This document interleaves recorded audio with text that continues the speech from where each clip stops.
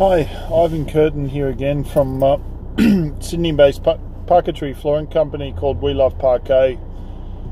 I just wanted to make this video quickly while I'm driving home from work, just to inform you all on the subject of what is Black Japan or Japan Black. Well, it's a type of furniture finishing technique. It's a bit like a lacquer.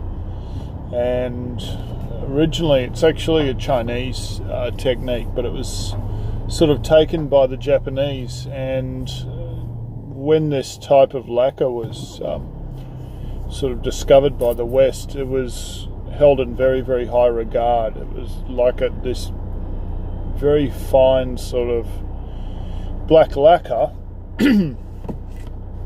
that had a sort of a luster to it that was unheard of, unseen before in Western society, and it was very sought after. And fast forward to the 21st century now, this very minute, what Black Japan is now is it's a generic way of saying that you want to stain your floor black or dark rich brown. Now we can do that in a number of ways, but generally we use a dye stain, which I've talked about previously in one of my previous videos. I discuss about azo dyes. Here in Australia, they're primarily Feast Watson dye stains, and they are a semi-transparent, deeply penetrating type of a way of staining floors.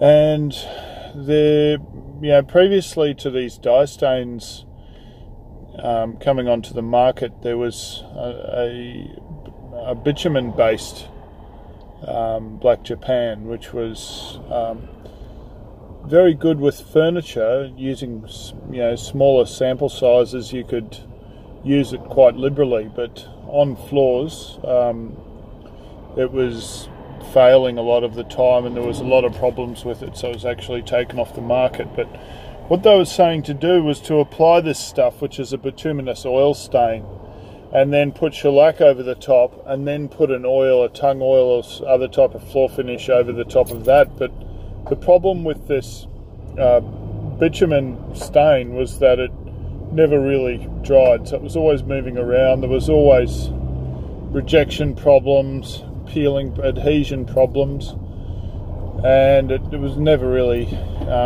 very successfully applied onto floors.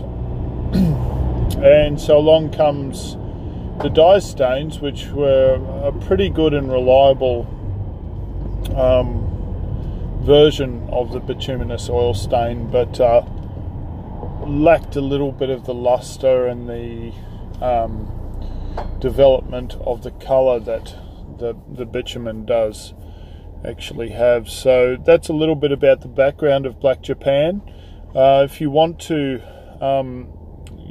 discuss in further detail your specific project, you can reach me at the website weloveparquet.com.au. Thanks for watching. See you next time.